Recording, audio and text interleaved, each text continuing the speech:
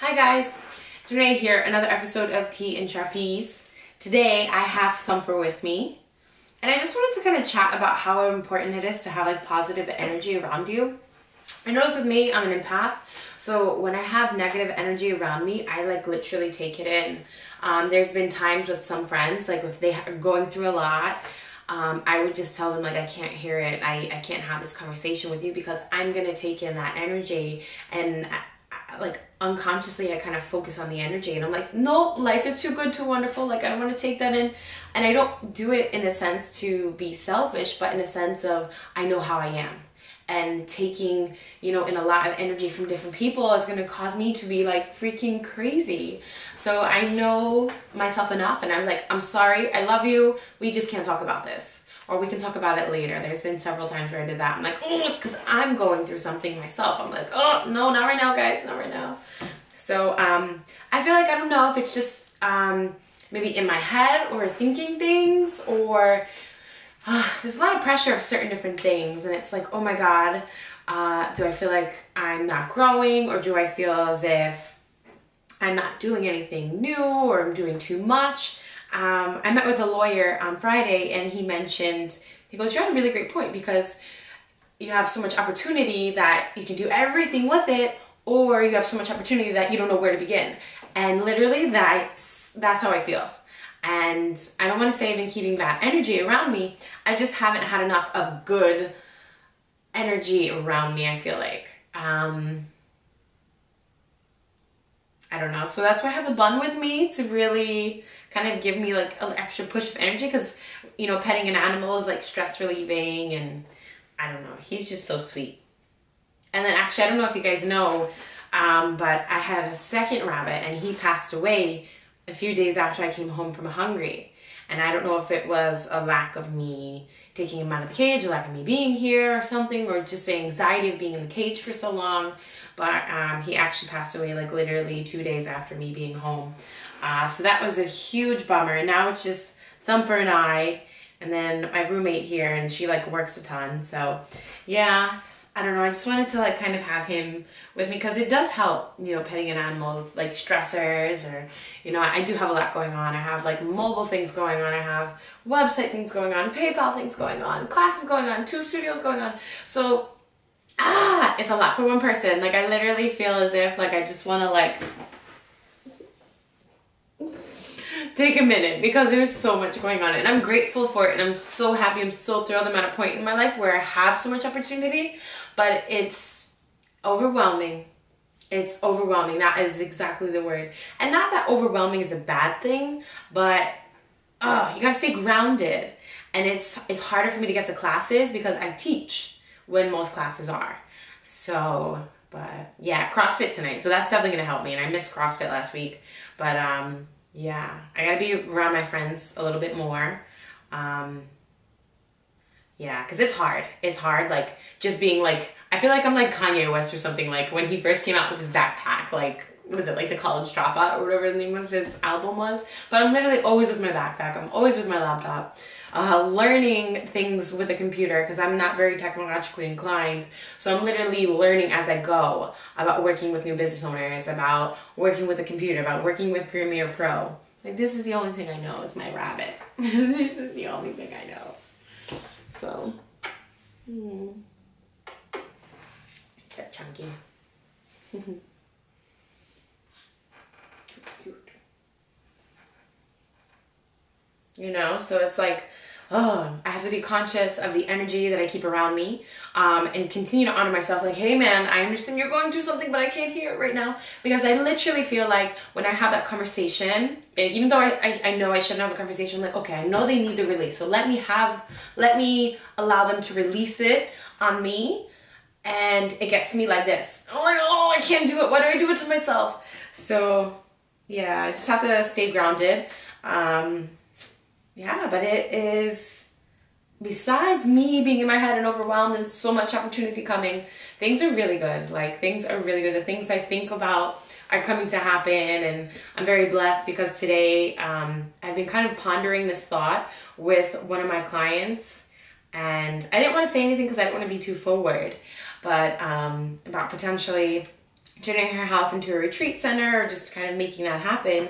And she came in today and she was like, Renee, I want to talk to you. And I was like, yes, yes.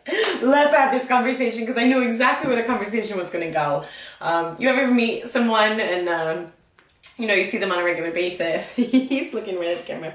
And you just kind of know each other's energy, and just kind of know. So when she was like, hey, I want to talk to you, and I was like, I just knew where the conversation was going. So I'm very grateful for that.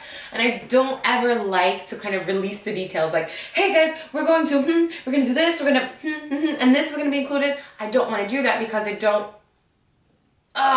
sucks. Like for the balance and brunch, you put out all the details, you put everything, and then it's canceled.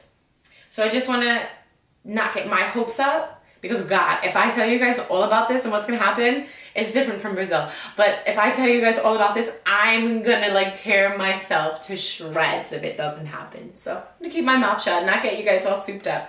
But if you're interested, let me have your email and say, Renee, specifically, my email is for the retreats. Not for classes or whatever, or it's for the classes, not for the retreats. Sorry, I'm in the way, I know. You have to get your shine, I know. But super fun.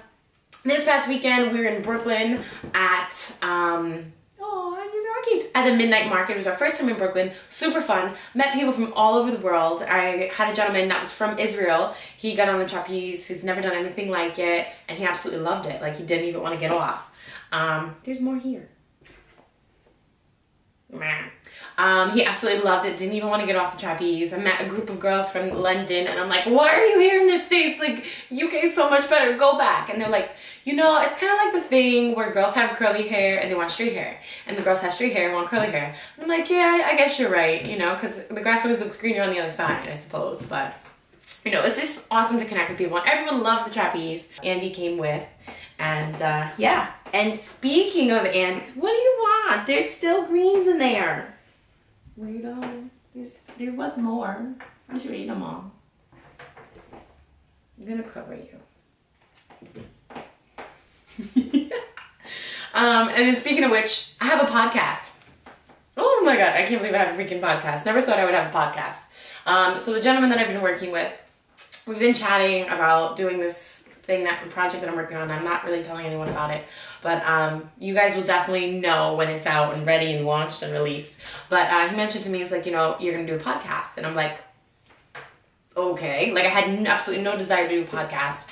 I always had podcast ideas, and I would say, one of my girlfriends, she always talked about doing a podcast. I'm like, hey, you have to do this. Hey, this is an idea. Hey, absolutely had no desire myself to do a podcast.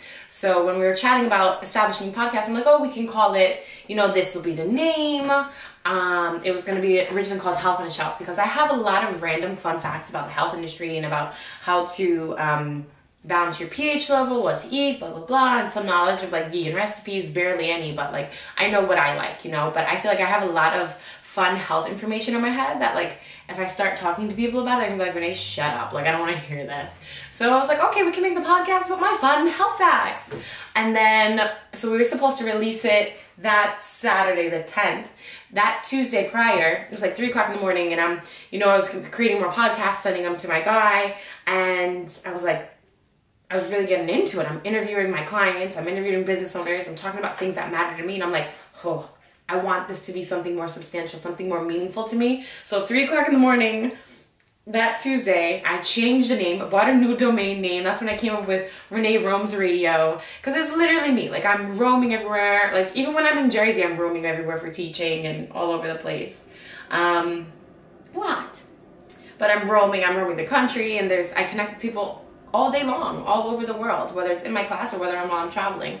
So I think it's important to share that with you guys. So that's where the name came from, the new website came from, and a couple other things. So that's why it was initially supposed to be released on Saturday. We had to push it back till Monday because my brain was like, I finally want to put my all into it and really care about it. So yeah, so my heart is totally in it. And then today we released our 4th episode and that's me interviewing Andy, and just basically like how you guys have to listen to it, but Andy is amazing, and you really will get a glimpse of her light in the podcast episode.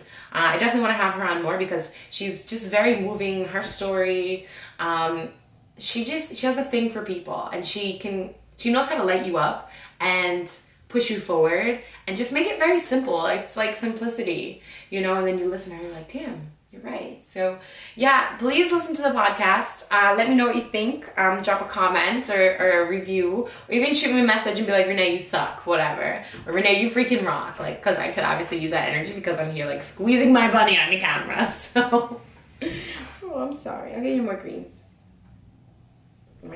And his name's Thumper. And sometimes it changes, it depends on the day, because I get bored of his name. But yeah, thank you guys so very much for being part of the journey. I cried like crazy probably for the past 2 weeks because I've just been in my head too much. So guys, if you're in your head, please do yourself the favor, do me the favor, get out of your head. Like, you don't need to be there. And if you're in your head a little bit too much and you need some help, give me a call. You can totally come over and pet Thumper and like borrow him if you want to. Just make sure you feed him. He likes kale. He loves bananas. What else do you like? Don't jump off the table. And he loves blueberries. Oh my god, he loves blueberries. Yeah. He doesn't even chew them. They just go right in his mouth. Oh, I gotta get blueberries. Bye guys. Until next time. Peace, love, trapeze.